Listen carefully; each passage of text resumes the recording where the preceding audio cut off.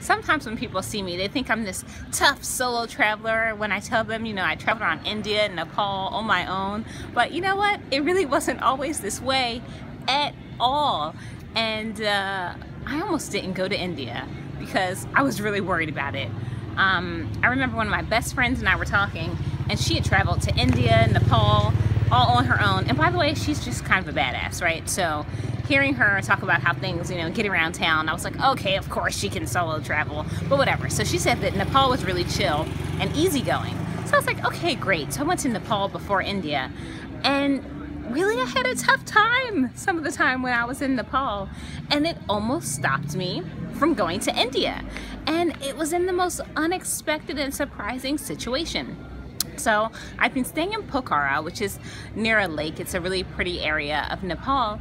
And I was staying at a monastery that's just outside town, and they told me about a Tibetan refugee camp that you can go visit. So, you know, went by myself, I walked up the road, went to visit the Tibetan refugee camp. And when I was there, I was the only tourist that I saw around.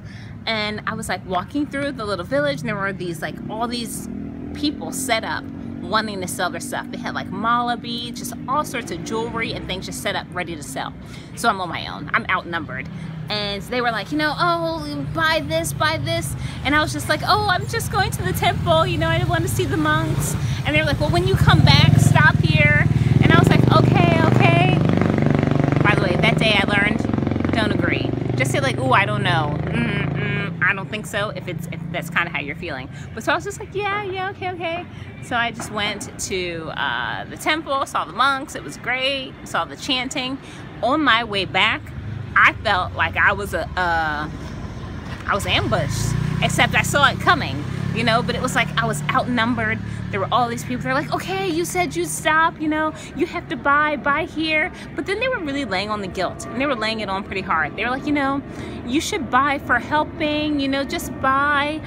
This costs less than a cup of coffee in the US. And I was like, oh my God, this feels so manipulative. And at the time I'm traveling, and sure I'm there, but I don't have an abundance of money, you know, I don't need this stuff. I didn't want to buy anything, and it felt like an unpleasant experience for me. I felt helpless, I felt trapped, and it wasn't a good feeling. And I was thinking to myself, if I can't handle a Tibetan refugee camp, which I thought was going to be a super tranquil place, but like if I can't handle a Tibetan refugee camp, how am I going to handle traveling to India on my own?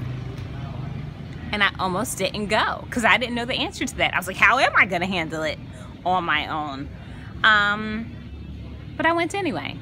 And ultimately what I decided is that I didn't want to be limited by my own perceptions of myself also. Like, I should be able to say no if I don't want to buy something, right? Because ultimately it came down to me. These people were not actually forcing me to do anything.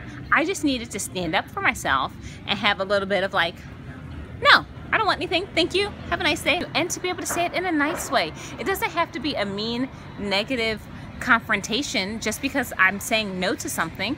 I can just say no. You know, and that's something that I learned. It's like I can travel to India. I can do these things that feel a little bit outside of my comfort zone. I don't have to be limited by fear and concern. And ultimately, I felt like it's a lesson that I need to learn eventually in my life. And it's a lesson that's still ongoing. You know, it's not like, okay, I went to India and so now I'm, you know, fearless traveler, never have any concerns. Things still come up and it's still a journey. But I've definitely learned to be a little bit more fearless, you know, to maybe have these concerns, but to move beyond it. And it was really good for me. And even here, by the way, I'm in Thailand right now, and it's nighttime. I walk around at night by myself. I travel all these roads and down these little alleys, and I know that I'm safe and I know that it will be okay. And that wasn't always true for me either. I used to be really nervous walking alone at night, even in the US, you know, and it's something that I've overcome, and travel can be really good for that. But I think also I just wanted to share this because I think sometimes it's easy to look at travelers and people who are solo traveling and to just assume that it's always been a smooth ride and an easy ride, and it's definitely not always the case. It's definitely not always the case with me. So even though I look like this, okay, I'm traveling around India solo, I'm traveling around Thailand on my own, you know, I still had things that I had to deal with, and things that made me uncomfortable, and things that I had to work on. So it's a journey. I'm on it. I'm happy to have you on this journey with me. If you haven't yet subscribed to my YouTube channel, you can do that now and join me on the rest of this as I try not to get hit by, oh my God, as I try not to get hit by songthaews going down the road in Thailand. So that's it.